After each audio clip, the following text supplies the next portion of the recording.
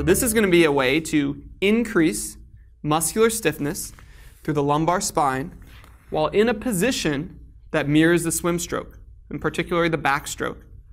So Aaron's going to go into a kicking position. He's going to engage the abdominal muscles, take this yellow band and make this a black band, and then he's going to go into shoulder flexion while keeping the lumbar spine engaged, limiting and preventing any type of extension.